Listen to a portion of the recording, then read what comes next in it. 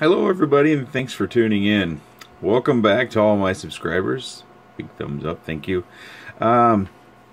Today we're going to repair one of these SciSky boards I've been using to fly micros.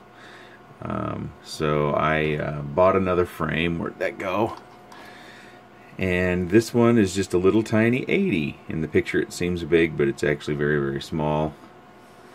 Here's a 120. Can't even hardly get that in the whole frame. And this is an 80, so this will be quite a bit smaller.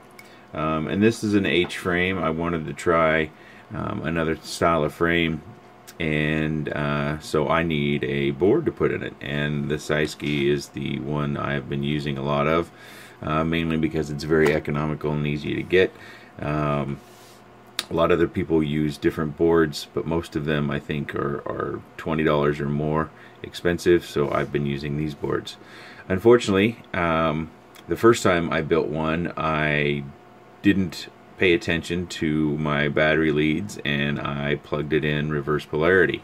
So I blew the 5-volt regulator on it, which hopefully you can see that.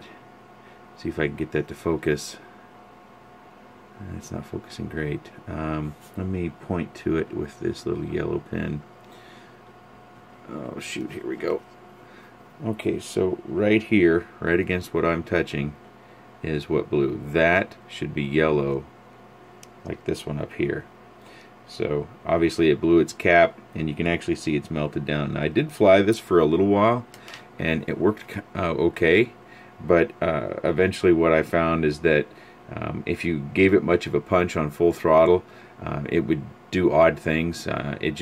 It didn't throttle up normally, and then eventually it just started yawing hard left all the time. So every time I'd fly it would just get up and start spinning around, and you couldn't really even hold it with enough yaw right to make it stick. So it was unflyable, so I bought new boards.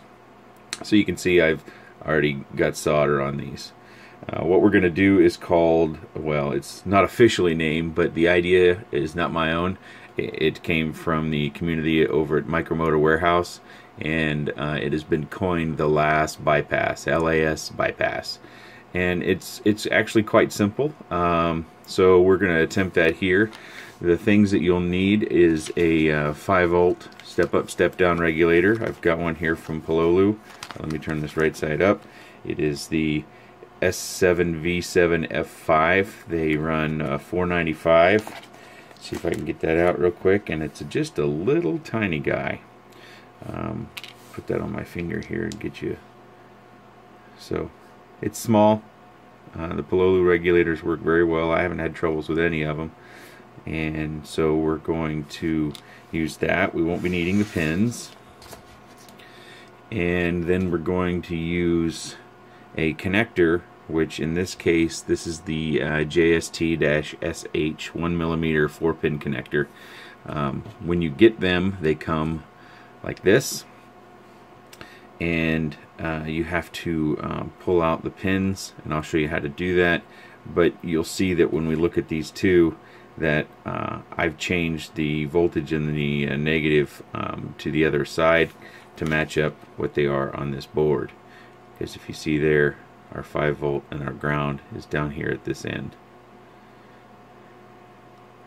Or did I screw that up? Let me see. This should plug in like this. Yeah, because otherwise they plug in just the opposite. I was pretty sure I checked that, but so if I were to just leave these pins where they're at and plug them in, our 5-volt and our ground wouldn't line up.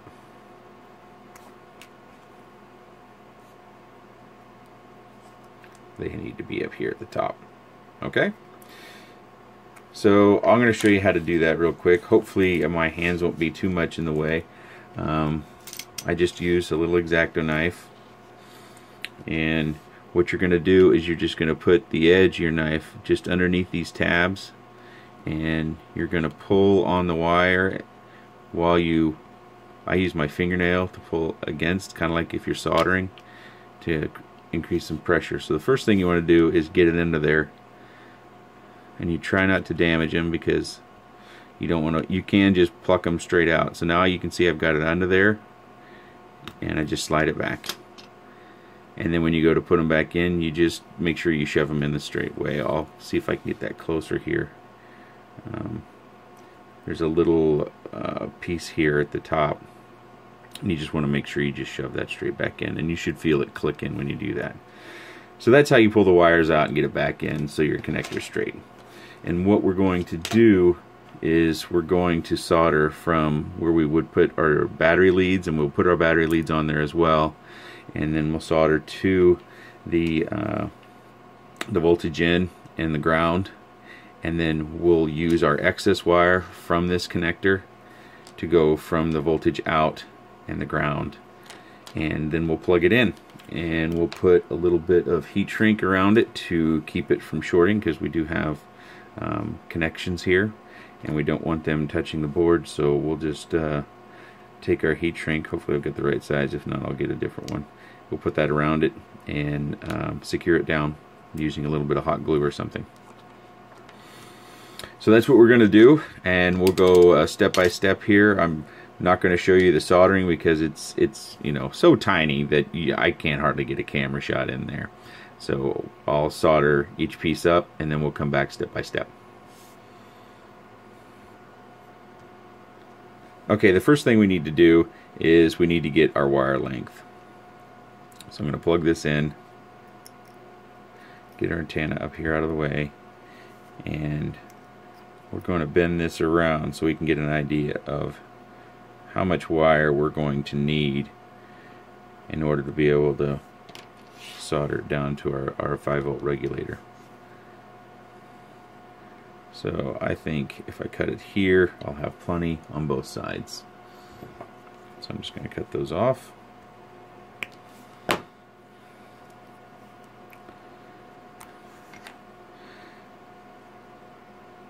Stripping these is kind of tedious. Oh, my wires aren't straight. Let's leave those crooked though. Just don't want very much, don't put very much pressure. And if you can see there, just strip off a little tiny bit. You don't need a lot. We got some tear off over there. You can use a sharp edge and just kind of roll it. That works better in my opinion with silicone wire, which is a lot more flexible. But you would just roll the wire as you kind of cut your end off. That gives you a real nice clean end. So do this one as well. Sorry, I know I'm shaking the camera and you twisting these is you always kind of wonder, do you actually have a hold of it or not? But give it some spins. Keep all those threads together. Okay, so now we need to look at how much length of wire we need. Sorry, I'm trying to do this and keep light on everything. I don't have a very fancy lighting studio, that's for sure. Just a couple of desk lamps. So we don't need a whole lot.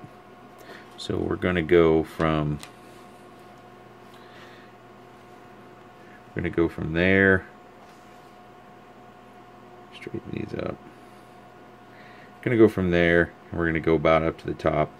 I think this length should work out. We should be able to make that work. And if we don't, if it turns out too much, too short, we've got another length here that's a little bit longer.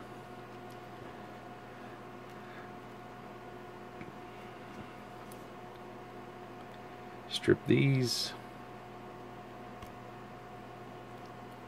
Normally when you're soldering, you want to tin everything first, which I don't disagree with, but what I find with these tiny little wires, and I'm not even sure what gauge wires these are, they got to be somewhere in the high 20s, if not 30s. If I tin these, the heat, either I am using too much heat or the insulation just isn't robust enough, it'll actually, the insulation will start to melt back, so you end up with more exposed wire than you need. And it's kind of unavoidable, at least in my opinion. Maybe I'm just, again, maybe I'm running it too hot, but I've been able to make it work, and I tend to insulate all my solder joints with hot glue as well. Okay, so that's set up. Let's see, that's really it. I'm at the same time going to put on a power lead for this new board. I'm going to put on a shorter one, I think. And I'm using JSTs now, because what I've found with our newer with the batteries I'm now using is that they all have JST leads on them. And I'm also using a thicker gauge wire. I'm using an 18 gauge wire, which makes putting these JSTs connectors together a challenge, but it can be done with a little bit of patience. You can see I've actually burned that wire a little bit.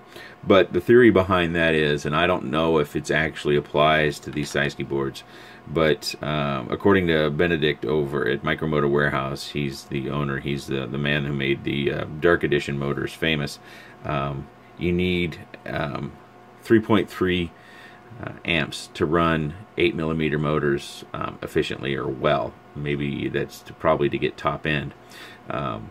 And if you look at these standards for wiring, so if you put 3.3 times 4, then you end up with over 12 amps. And if you look at the wiring standard for 20 or 22 gauge wire, which a lot of the standard micro low Z leads that you come with, they can only carry 10.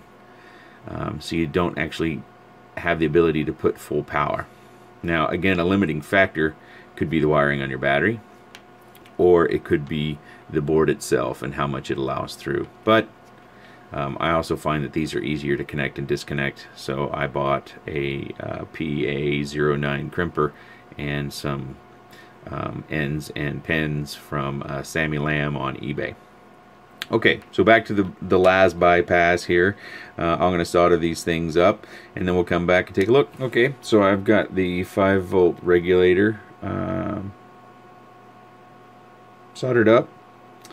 This, of course, goes into our board.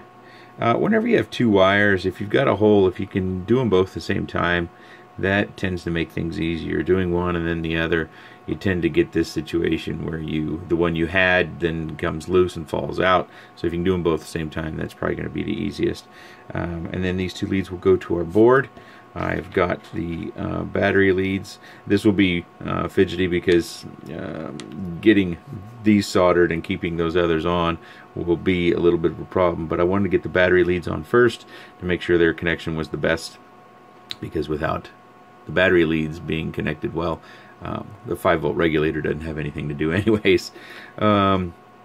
Okay, so I'm going to solder this to the board, and then we'll be just... Okay, so we've got everything soldered up here. I've got the hot glue gun warming up, and I'll put some hot glue on the connections backside here, on top of my leads here, and then I'll get some heat shrink. This size, which I believe is 1/4 inch heat shrink, is too small, so I'm going to find a bigger piece that I can get over there. And when the hot glue gun is warm, we'll do that. These are my little helping hands, or needle nose with a rubber band. It just helps to stabilize these little tiny pieces. Some people have those soldering stands that have multiple alligator clips that you can hold all the pieces, and those are pretty handy. I've actually got one, but it just doesn't work very well. By the time I end up fiddling with it so much, I could be done. And the magnifying glass on mine is all cloudy. I don't know what happened to it, but so I just use the simple old needle nose with a rubber band on it, and these are probably $3 from a hardware store, the cheapest ones I could find. Hot glue gun's ready. Let's do it. So I don't want to get any on the leads over here, and actually, if you were building, I should probably hold off because I will be putting sockets on here. In another video, I'll be showing a build. So I'm gonna not put any hot glue on the battery leads right now. I am just gonna do it on the back of this board, and you just squeeze a liberal amount on there. You just want to insulate it a bit, and also help strengthen the connection if it actually gets pulled on in any way that it won't pull off the board. Didn't take a lot. I did find some heat shrink. It's huge, but I did find that it will shrink down far enough. This is Turnigy branded. I don't even know what size it is. If you want to know, this is the label on the package.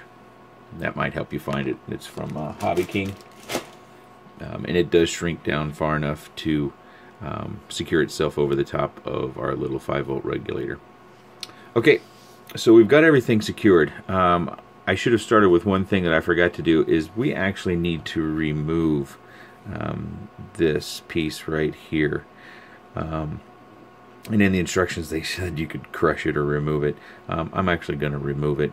And oops, sorry, that was out of frame. So this round piece right here is what we need to remove. You would think we need to remove that, but we're actually bypassing all of this right here. So this round piece here is what we need to remove. And we do that, and then we're finished up. I used a little bit of hot glue here along the front edge to keep the regulator in place so it won't wobble around. It's in pretty good shape. We've got our connections here. I'll actually, to the bottom, need to add something like this to go to the FPV system, but we'll do that when we get closer to the build of that little 80 frame. So I'm going to take this little bit off here, and we can talk about that after it's done. Okay, so I've removed that piece, and that finalizes our build phase. So you can see now that piece is now gone, and it's laying here on the desk. And it's not soldered on heavy by any stretch, as you can imagine. It's so small. But what I did was I just started from the outside edge with my iron. I just started it along here and warming up this soldering here, and as I saw it started to liquefy, then I would take my soldering iron and just kind of rub up on it, and then it real easily the edge came up, and then I just used my needle nose to get a hold of it, and then I pulled it off of there. I pulled it with a twist to make sure I didn't pull anything off the board. It would just pull the solder apart. So there we have it. We have it now, what should be a fully working board, and I can move forward with my little 80 micro frame build. If you have any questions about this, I'll put a link to the posting on the Micromoto Warehouse community. Chrisdo put the steps together that I followed, and Lass was the brains behind the idea. So full credit to them. If you don't visit the Micromoto Warehouse community and you don't follow the Micromoto Warehouse on YouTube, I would suggest you do so. Lots of really good information there, especially when it comes to micros, because that's really what what Benedict specializes in. You can also find places to get sources for parts. There's a lot of people working on the new open source alien flight board and maybe bringing that back to life. So a lot of good information there, and many of the people in the Micromoto Warehouse community also participate over at the RC groups, but I think they're really heavily active over at the community for the Micromoto Warehouse. If you have any questions about this, or if you have any questions in general about any of the videos, please leave those in the comments below. I'll do my best to answer. If I've made a correction, or I need to make a correction here, please let me know so I can pass that information along. The next phase, if you're interested, and I actually had intended to do a build video with one of those micros, but I lost some footage, so we ended up not having that. This time I actually plan to have some build video. So if you're interested in looking at how I'm going to put it together, if you're interested in building one of your own, you might want to look at this video coming up. Alright, that signs it up for today. I'm going to get on with building that 80mm frame.